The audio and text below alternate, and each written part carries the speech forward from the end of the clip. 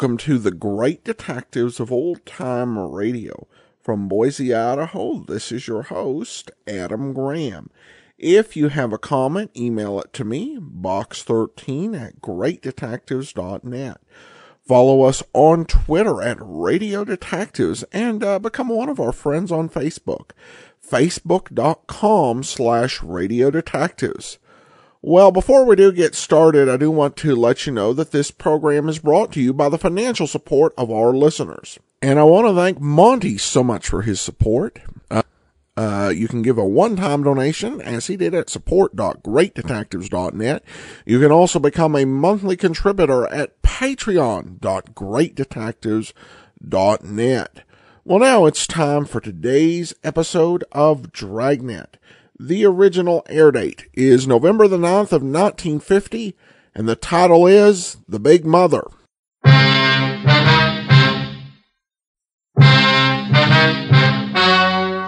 story you are about to hear is true. Only the names have been changed to protect the innocent. Dragnet.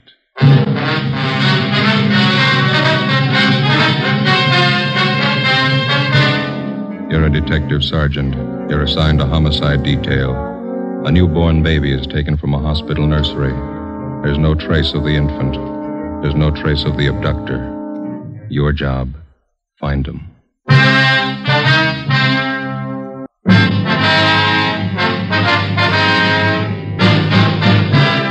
Dragnet, the documented drama of an actual crime. For the next 30 minutes, in cooperation with the Los Angeles Police Department, you will travel step by step on the side of the law through an actual case transcribed from official police files. From beginning to end, from crime to punishment, Dragnet is the story of your police force in action.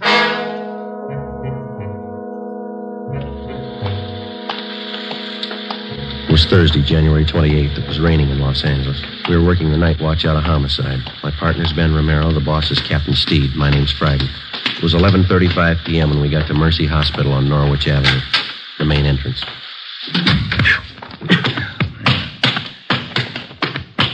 Better check it to death. Yeah. 2B, right away, Eleanor. 2B, Wayne. Yes, sir? Police officers, we received a call from the hospital here. Oh, yes, sir. Right this way, please. Yes, ma'am. Dr. Walsh is waiting for you. Is he the man in charge? Oh, no, Dr. Walsh is the head of the hospital. I see. Please, Dr. Walsh. Fine. Come in, please. Come in. Thank you, miss. Yes. Dr. Walsh? How you do? It's my partner, Sergeant Romero. My name's Friday. Yes, Homicide. I'm waiting for you. You have a seat, please? Thank you. Thank you, sir. Gentlemen, I just got here a few moments ago myself. No doubt you know as much about this as I do. We were notified that a 3-day-old baby's missing. Is that correct? Yes, one of the Stryker twins. Found just Tuesday morning. Mm-hmm. Where'd the baby disappear from, Doctor? Nursery. Can't understand how it could happen. Never heard of such a thing. Who was in charge of the nursery? Nurse O'Connor. She's back with the superintendent of nurses. Quite upset. Would you like to talk to her? Yes, sir, we would. All right. This way, please. Thank you.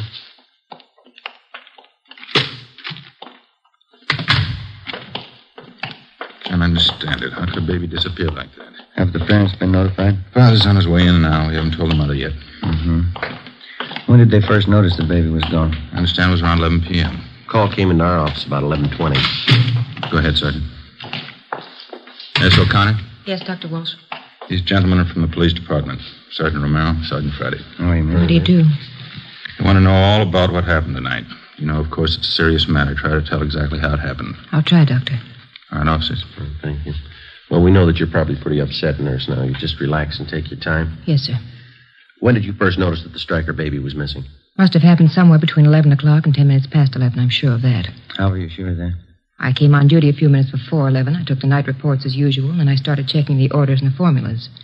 I remember very well that both the Stryker twins were in their cribs at that time. Mm-hmm. Go on, please. I think it must have been about 5 minutes past 11 when I got this phone call from home. My mother's been sick lately. It was about her. How far did you have to go to answer the phone? About 10 feet down the hall from the nursery, just around the corner.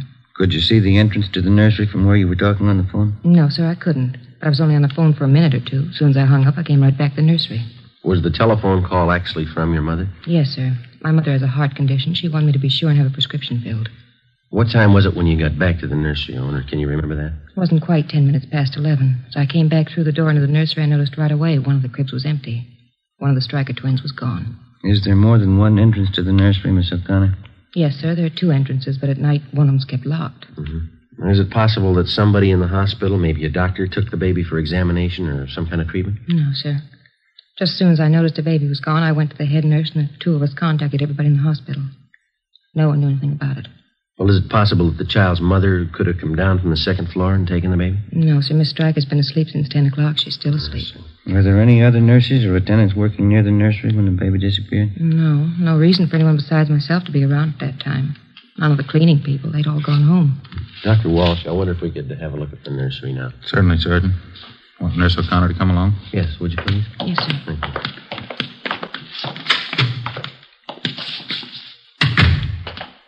This way, gentlemen. Straight down the hall.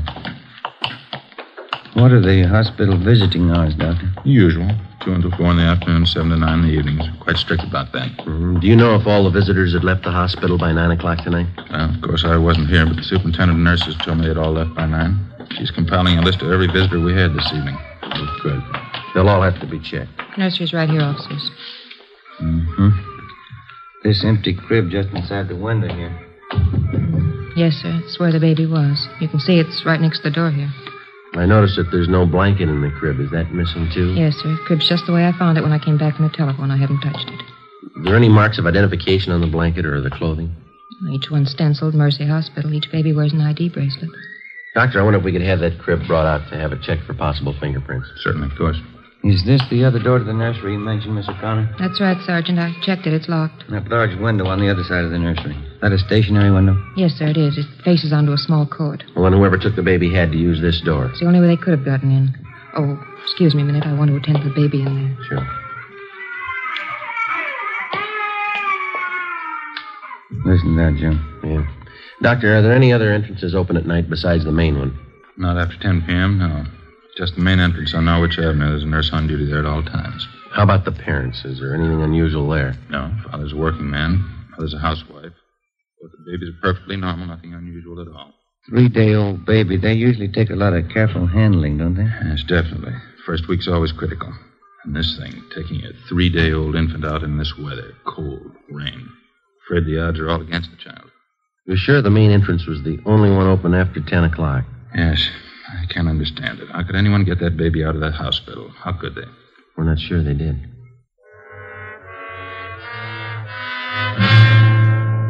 Midnight. A 3-day-old twin boy was missing from his crib in the hospital nursery. That's all we knew. We checked the list of possibilities. The baby could have been taken for ransom. Somebody wanted revenge on the Stryker family and decided on the baby as the best means. Maybe someone just wanted a child, someone mentally unsound, a maniac, a pervert. Maybe an accident had happened at the hospital. Somebody wanted to cover up. Possibly one of the parents or their families had a motive. Perhaps somebody just wanted the child dead. We called the office and got out an APB on the Stryker baby and a description of the blanket and the clothing. Details of officers were alerted at the bus depots, railroad terminals, the airports, all public transportation facilities. Steps were taken to notify doctors, hospitals, sanitariums, anybody in any place where a 3-day-old baby might be taken. The entire area around Mercy Hospital was canvassed. No information. The baby's crib was dusted for prints. No leads, no physical evidence. The investigation continued. When George Stryker, the father of the child, arrived, Ben and I met with him in the office of the hospital superintendent. Can't we let people know about it? Newspapers and the radio? We've already covered that. Stories and pictures have gone out to the papers. We've notified the radio stations. They're getting out broadcasts on it. How am I going to tell my wife? Well, sir, there's only one thing that we can promise you. We'll do everything we can to find your baby.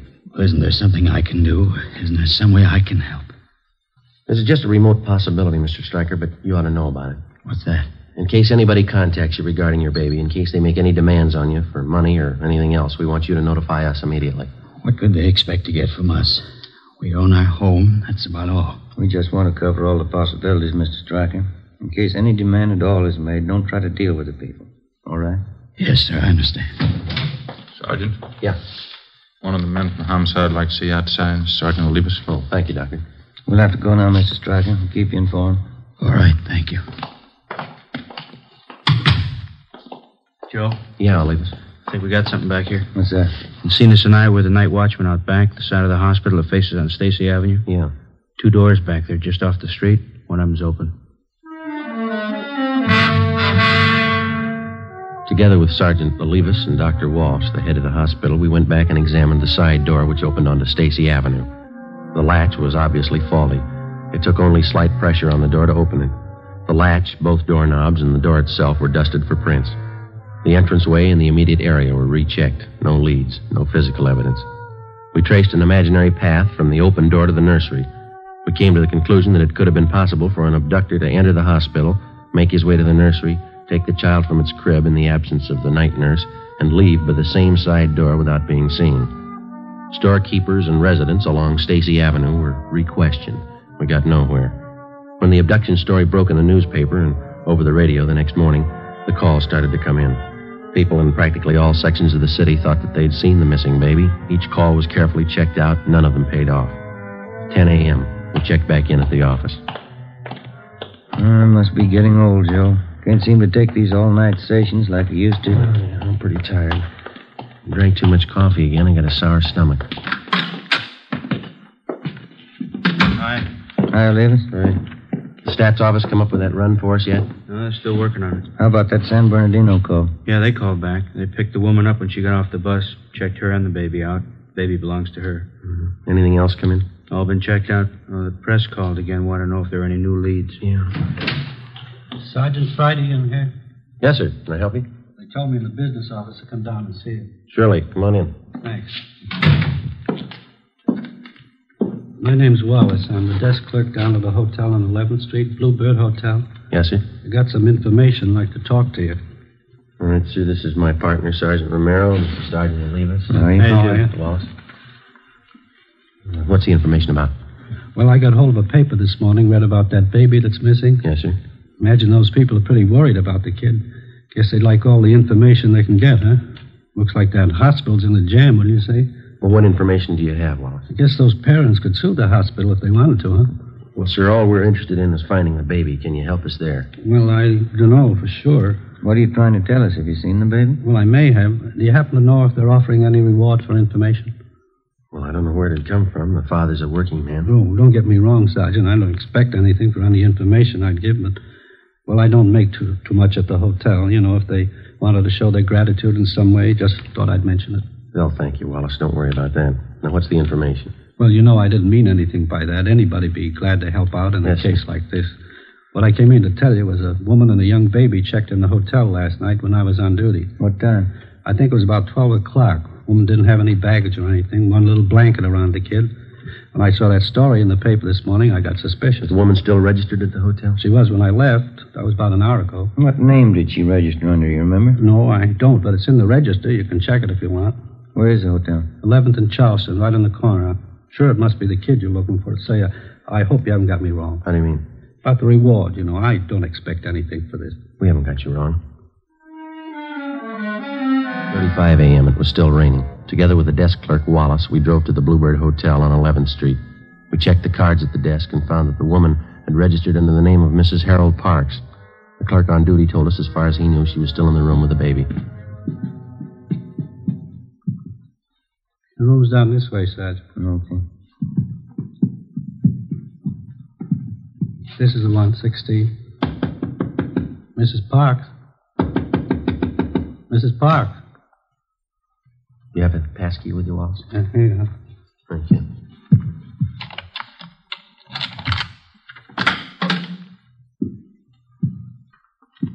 There's nobody here.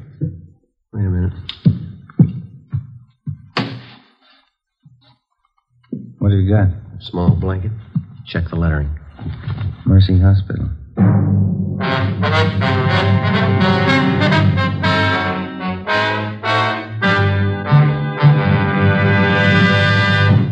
You are listening to Dragnet, authentic stories of your police force in action.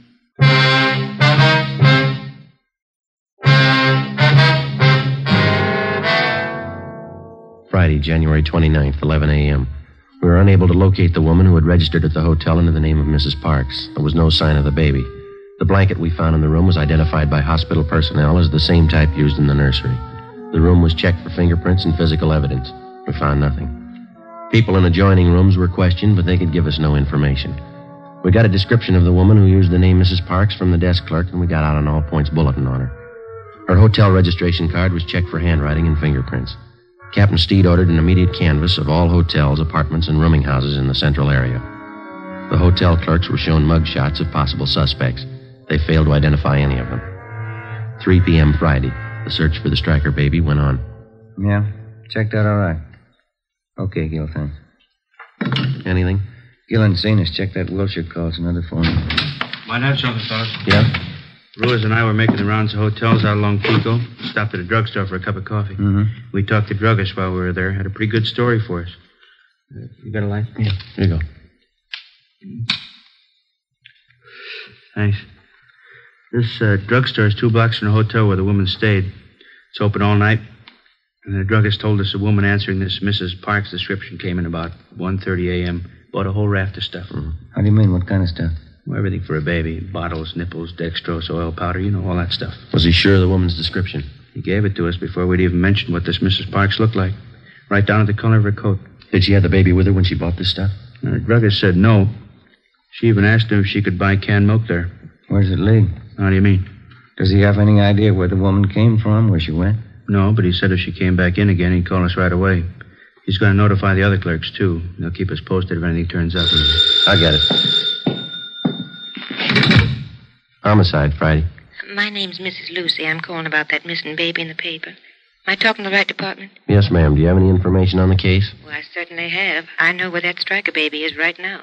Where's that, ma'am? Right next door. The Salazars have him. What makes you so sure? It's perfectly obvious, that's all. It's not their baby. Why do you say that? That baby they have no more looks like Mr. Salazar and Mrs. Salazar than mine do. How do you mean, Mrs. Lucy? It's very simple. Mr. Salazar is dark, quite dark. Dark hair, dark eyes, dark complexion. His wife's the same way. Yes, ma'am. The baby they have is a blonde.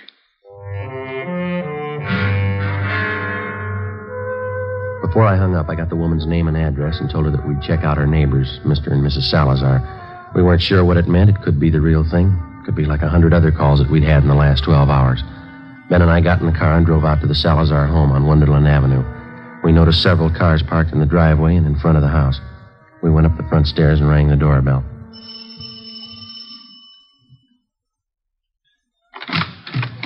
Yes, sir? Come on in, please. We'd like to speak to Mr. Salazar. Yes, sir, that's me. Come on in. Thank you. Come inside. Let me fix you a drink. You're late, huh? No, thank you. We're police officers, Mr. Salazar. I'd like to ask you a few questions. Oh? What's the matter? We making too much noise for the neighbors? No, it's not that, sir. Just like to ask you a few questions. Someplace we can talk. Well, I have to take care of the guests, you know. We have this party here. My son was baptized today, my first son. That's why we're having the party. Yes, sir. We're sorry to interrupt, but this is pretty important. It won't take very long. Well, all right. I guess they can get along for a few minutes. Back here in the kitchen. It's probably the quietest place. Fine. Back this way, officer? Fine.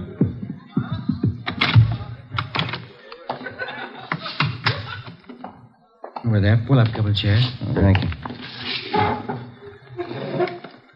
Miss Salazar, this is my partner, Sergeant Romero. My name's Friday. Homicide. Yes, sir. What's the matter? What do you want to ask me? We're investigating a case that involves a missing baby, sir. Oh, the one in the paper this morning. I read about that. It's a terrible thing, isn't it? Yes, sir, it is. We've had a report that the missing baby was seen in this neighborhood. We don't know how true it is, but we have orders to check it out. Well, sure, anything I can do. I don't know how much I can help, but I can understand how that mama and papa feel. My brand new son, I know how I feel. How old is your son, Mr. Salazar? He's just 1 week old this afternoon. Fine boy. Was the baby born here in Los Angeles? No, I sent my wife Roberta to Phoenix to have a baby. We thought it'd be a lot healthier for her down there. She has a good friend of hers in Phoenix. Oh, I see. Your wife had the baby in Phoenix, and then she brought him back here. Yes, that's right. Roberta came in early this morning. Big surprise for me. I didn't know she was coming. Right away, I called all our old friends. I called Father DeSoto for the baptism, and I got things ready for the party. Big baptism party. Mm-hmm. You say your wife got back early this morning? Yes, a few minutes after 3 o'clock. Roberta came in on the plane. She said it was late. You know, a big storm. Mm-hmm. I wonder if we could talk to your wife, Mr. Salazar. Well, Roberta's taking a little nap right now. She got in late, you know, all the excitement. Do we have to wake her up? Well, no, sir, not right away. I just wonder if we could see the baby. Well, baby's sleeping, too. Roberta said not to go in, but... Well, if you're real quiet... Yes, sir, we'll be. Okay, he's right back. Over here.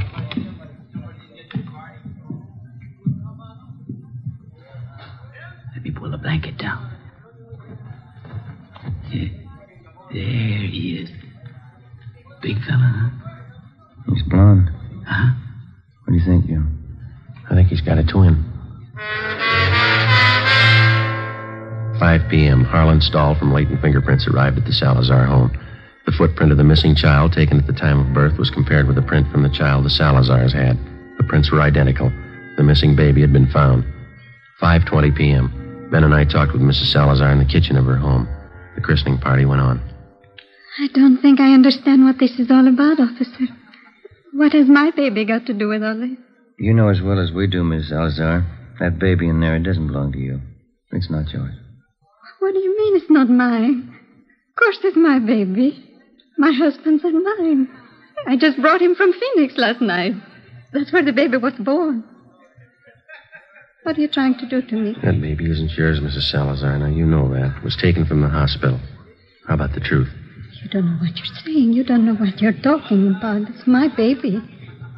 He was baptized today. Juan Tomas Salazar. It's my baby. This is a pretty serious matter, ma'am. The baby's footprint has been checked out. The child belongs to a Mrs. Stryker. We want to know how you happen to have him. Because he's my baby. That's why I have him. You don't know what a mistake you're making. He's my baby. I brought him from Phoenix last night.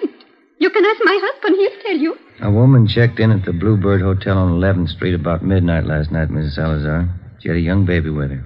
You fit her description. I didn't go to a hotel last night. The plane landed here from Phoenix. I came right home. The hotel clerk remembers you. He can identify you. So can the druggist when you bought the supplies from. I bought nothing. The plane landed. I came home. It's my baby. It's my baby. We found the baby's blanket in the hotel room you rented. We have your description from at least 3 people, even the color of the coat you wore last night. You can't take him away. He belongs to me. Me and Frank, you can't take him away, please. You can't. Miss Salazar, why don't you put yourself in the place of the real mother of that baby? How do you think she feels about her baby being taken away? How about it, Miss Salazar? Have a drink, officers, please? For the party? Have a drink, I'll tell you. Tell us what, ma'am? I'm tired. Let me sit down. Yeah. Just for a few minutes. I tell you how it happened. I know you understand. Yes, ma'am. It'll be 11 years next month that Frank and I were married. I don't have to tell you we want a baby. Frank always wanted a baby, but no more than I did. It's what we live for. A baby of our own. Yes, ma'am. Boy or girl, we didn't care. But we didn't have one. For 11 years, we didn't have one. Then last April, that's when the doctor told me. He said I was going to have a baby. Yes, ma'am, I understand. Well, a month before the baby was born, we thought it would be better if I went to my friend's place in Phoenix, Arizona. For the winter, you know, it would be warmer there. And Frank thought it would be nicer for me and the baby. Your husband was still in Los Angeles? Yes, he tried to come to Phoenix, but he had to work, so I had my baby alone. It was a boy. My friend was with me. She'll tell you it was a boy. Yes, ma'am. I kept calling for him to bring my baby. It was a long time I kept calling. Then they finally came, and the doctor, too. And he's the one that told me. Yes, ma'am. He looked just like his father. I know that. But they told me he was dead. I don't remember much after that, Sergeant. I got out of the hospital, and I took the plane, and I came back here. Mm-hmm. It was dark, and it was raining. But I walked around.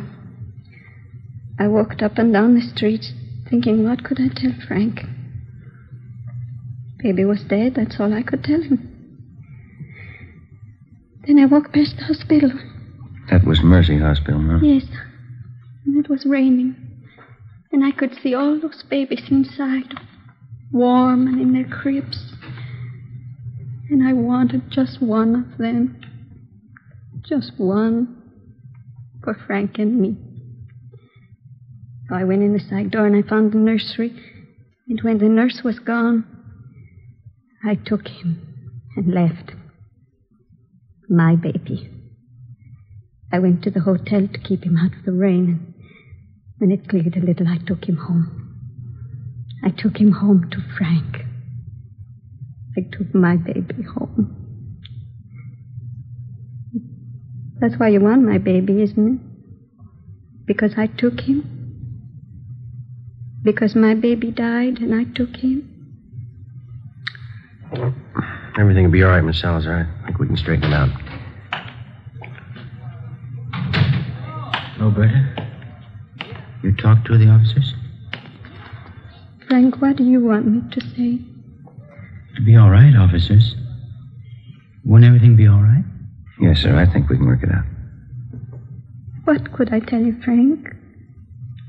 What was there to say to you? It's all right, honey. It's all right. I'll go out and tell the people now. And what can you say? What can you tell them? The party's over. It's just a mistake.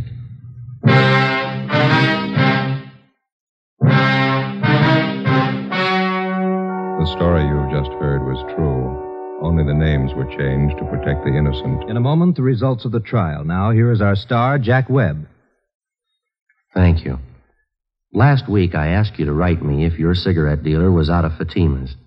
Well, you did, and we've done something about it. Now, if any more of you find a dealer fresh out of Fatima's, send me his name and address. We'll take care of that, too. Write me, Jack Webb, Post Office Box 951, Hollywood 28. And, Mr. Dealer, don't wait another day. Step up your Fatima order for Thanksgiving and the coming holidays. Get in on the increasing demand for Fatima, the quality long cigarette.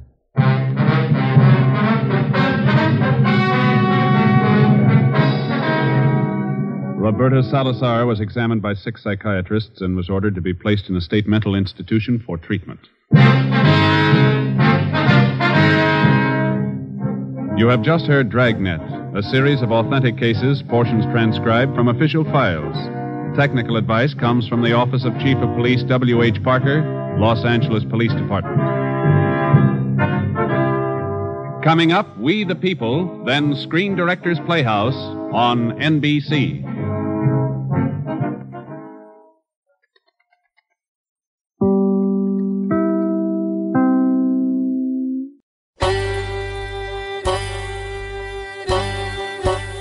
Hi, this is Andrew from OTRWesterns.com. I wanted to invite you to come take a look at our site.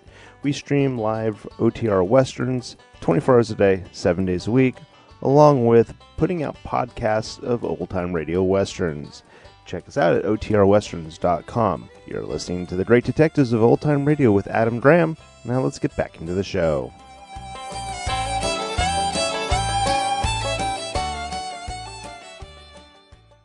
Welcome back. Well, a fascinating, well-done, dramatic episode.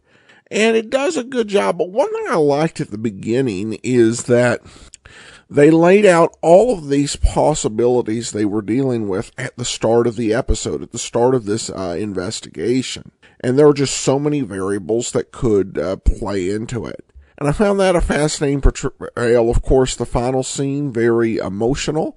And it's certainly one of those crimes that does call for some sensitivity in handling. And I think the episode does a good job. And overall, it's very well done. All right, listener comments and feedback. And we did receive an email from Sparky regarding a previous episode of Dragnet, The Big Grandma. He said, I thought The Big Grandma was great. I was got a little nervous when Grandma offered Romero and Friday some hot cocoa. You just know she was going to stir in some arsenic. Well, maybe with a different sort of case, but it's kind of hard to imagine going to that extent to avoid a forgery rap. But certainly she called to mind those sort of characters in more fictionalized stories. All right, well, that will do it for today. We will be back on Monday with Michael Shane, and join us back here next Saturday for another episode of Dragnet. In the meantime, send your comments to box13 at greatdetectives.net. Follow us on Twitter at Radio Detectives.